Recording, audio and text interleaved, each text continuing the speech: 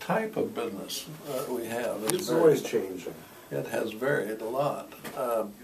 At one time, the senior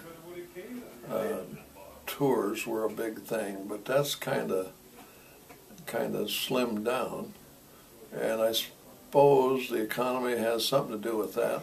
And also the generation. But there's a generation difference, and they told us that would happen. 20 years ago, they said that the coming seniors are different. Now, when we take a senior tour, everything's planned, in advance, and some people like that.